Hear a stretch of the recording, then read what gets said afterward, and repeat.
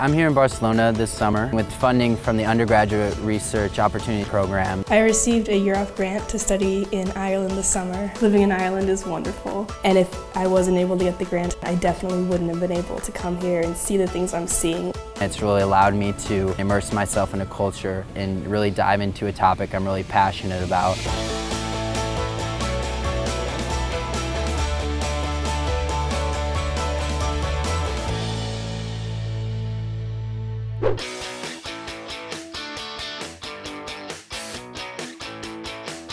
Han escuchado que las mujeres como la inducción. I'm here in Barcelona this summer with Paul Grima, who's a fellow student of mine, studying the higher rates of cesarean sections across Spain. We've been working with professors at Universitat Pompeu Fabra. Hola, buenas tardes, me llamo Nico. And then while we've been there, we've been interviewing the students to try to get an understanding of the youthful perspective of support systems throughout the birth process. ¿Y qué piensas que... Additionally, we've been speaking with parents and people of the community trying to get an understanding of their experience with the healthcare system here, specifically with a focus on their public healthcare system.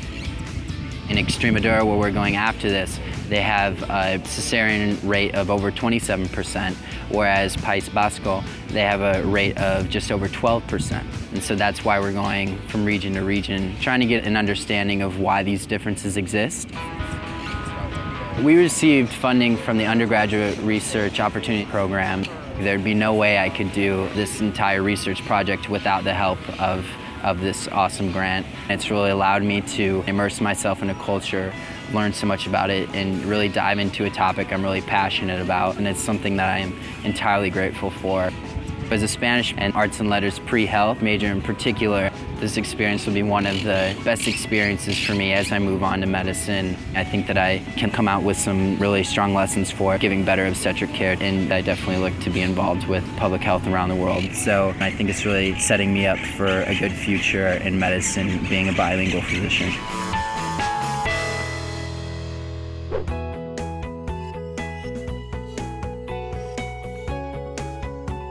I received a year-off grant to study in Ireland this summer. In Dublin, I'm working in the National Library. I'm studying William Parsons Ross, and he is the 3rd Earl of Ross, and he built a large telescope in Birr, Ireland.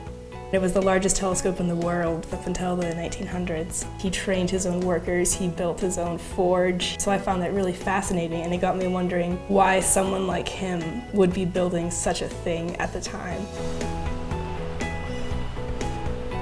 I'm looking at several books that Lord Ross wrote.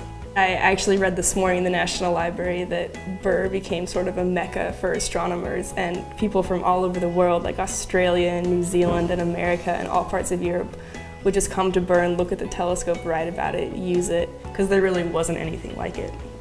I've been in contact with the current Earl of Ross, and I've secured access to the archives in Birr Castle, where Lord Ross lived.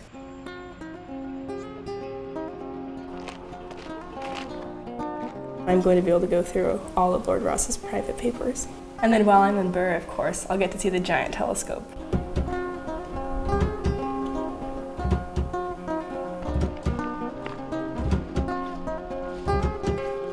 What just really got me was the incredible size of the telescope. It must have taken so much manpower to construct something like that.